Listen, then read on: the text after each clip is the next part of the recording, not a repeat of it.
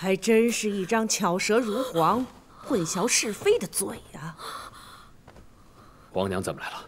哀家若不来，如何开这个眼界，见识这等谋害嫡子的毒妇啊！太后，臣妾冤枉，臣妾不敢呀！你不敢？皇帝，自从永基养在哀家那儿，哀家就疑心他的饮食不妥当。如今查到下在他饭菜里的菌菇，也找了太医验了，确实有毒。傅家，哎，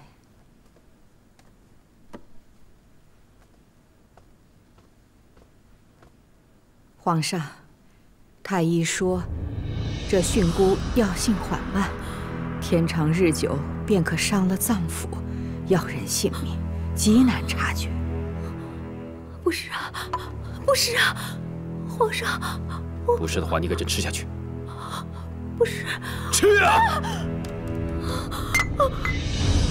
皇上，那时荣亲王死后，是皇贵妃安排奴婢在12阿哥的饮食中下过此物，为的就是12阿哥来日暴毙，15阿哥能顺利继承大统。但幸好后来太后亲自养育12阿哥，察觉异样，皇贵妃才不便再下手。你这个贱婢，死到临头还说自己冤枉，你是觉得自己有几分斤两，能让人拿皇帝的圣功安危、大清的千秋基业和你这个贱婢计较？你说被设计，但腐肉出虫，鱼枯生冻。若不是你自己怀私心、存恶念，谁能让你做出这种偷天换日、大逆不道之事？你刚刚说这是个局，是，如意让哀家来告诉你，这确实是个局。但像所有的局，进与不进，都是人自己选的。就如同局里的路，走到哪一步，最终也都是人自己定的，半点怨不得旁人。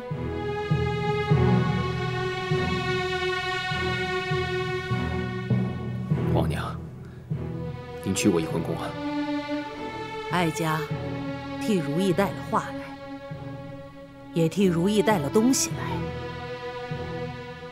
傅家，是。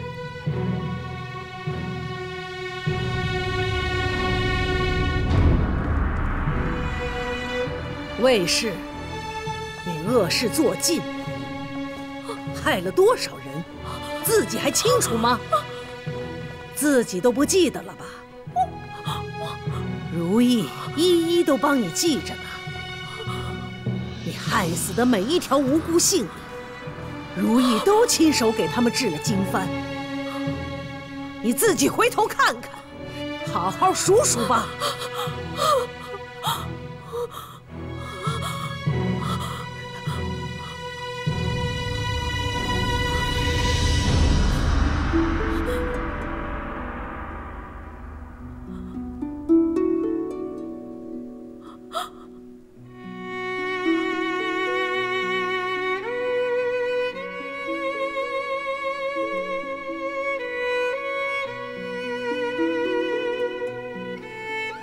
皇帝，如意的意思是，卫氏如何处置，自然是皇帝做主。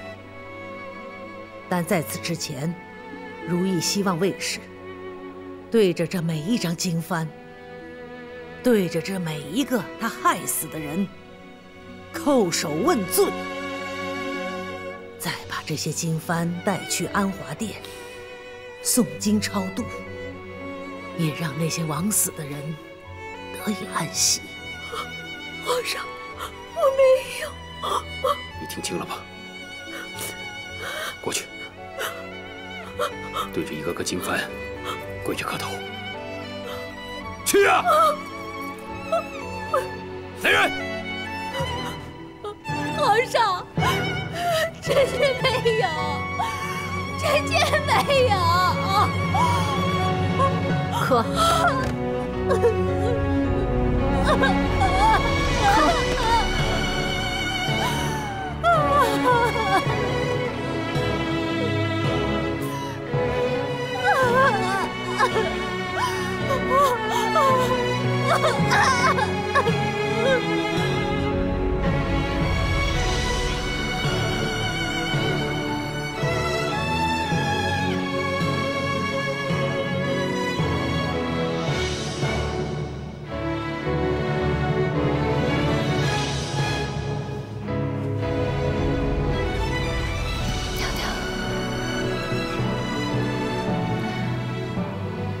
这么久的心思，终于让恶人自食恶果了。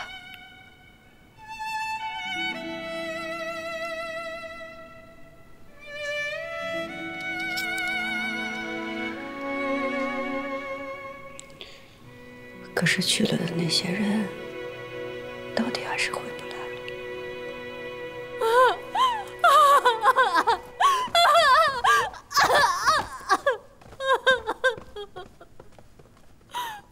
行了，哀家该带的话带到了，该办的事也办妥了，这就带着这些经幡回安华殿了。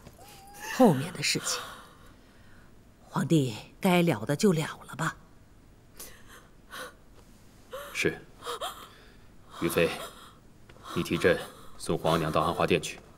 皇上，那姐姐，朕自有安排。 是。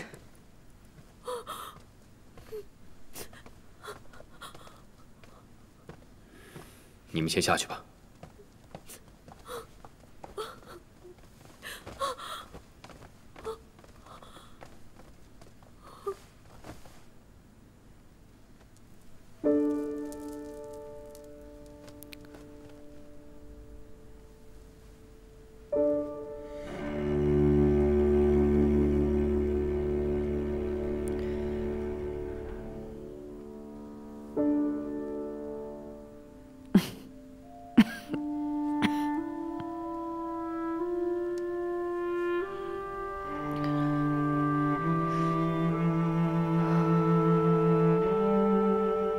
玉壶，拿千金药来。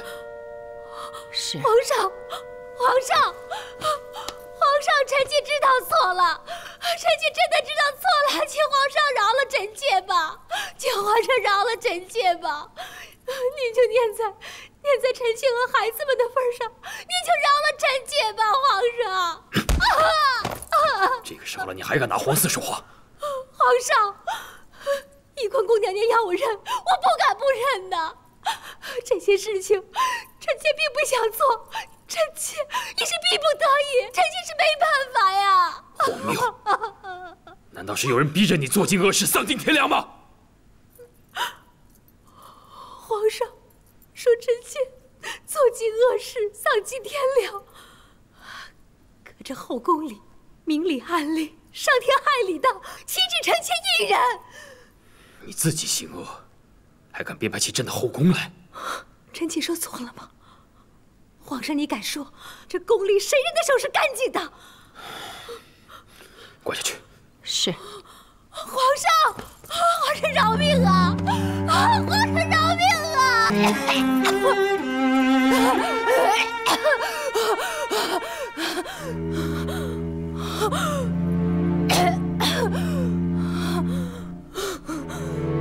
皇上是真的要臣妾去死。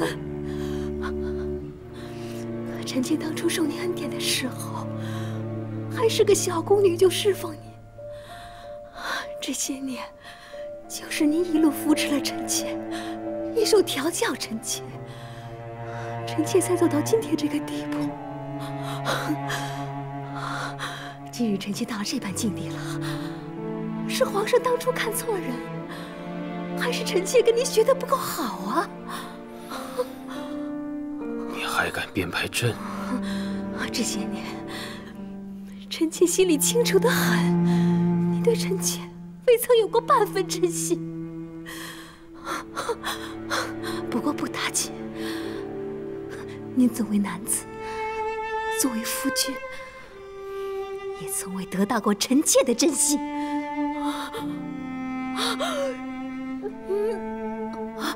朕是皇帝，谁敢不真心顺服？你顺服是有，真心是一点都没有。别说是臣妾了，就在您宫中这么多嫔妃，有几个对你是真心的？是啊，翊坤宫娘娘对您倒是真心，但还不是为你断了发，被你禁了足。看您真是动怒了，难道是被臣妾说中了吗？臣妾是一条贱命，如今已经被你灌了千金药，你又能拿臣妾如何？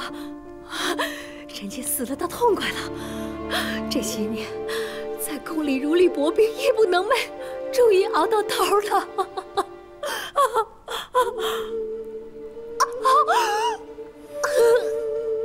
你以为朕会给你个痛快吗？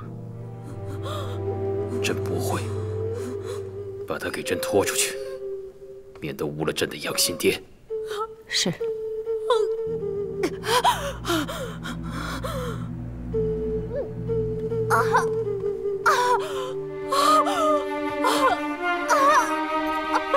奴婢送您回宫，您好好的。